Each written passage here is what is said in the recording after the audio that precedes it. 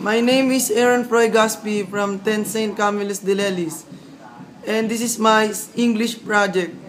Gun control, war or peace? Is the gun for the war and used for killing people, or for peace to protect us from harm? And let the professionals handle the gun to protect us. The gun is for peace. That is my opinion. And that peace is for shooting the person when doing bad things. And not just killing people for the sake of fun.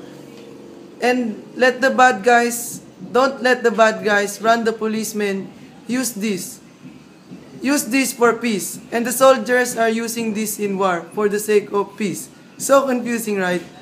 Because this world cannot have peace if we don't fight for the country. And the main reason why people fight their own country is because of their government. These guys are corrupted and the rebels are starting to kidnap citizens and to fight the government with guns.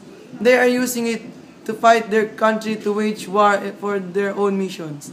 I know that we can still have peace without using these guns. We can talk to them and have a deal. No need to kill other people's life and using this gun for war. Professionals should use the gun wisely for peace because when he kills the loved ones of other people, it can have anger and hunger for revenge.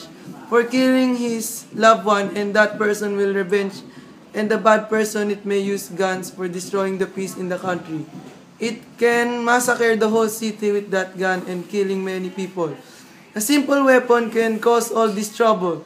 So you know that gun control for peace because we don't want people die for their country and wars is like having sons and non-stop war will continue if the control of the gun is on war mode. We should follow the rules. Let us stop the war to happen again.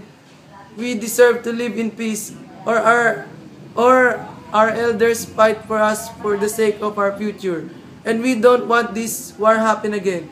Now reader, do you know what is gun control? Main purpose is for peace, to protect lives. Okay.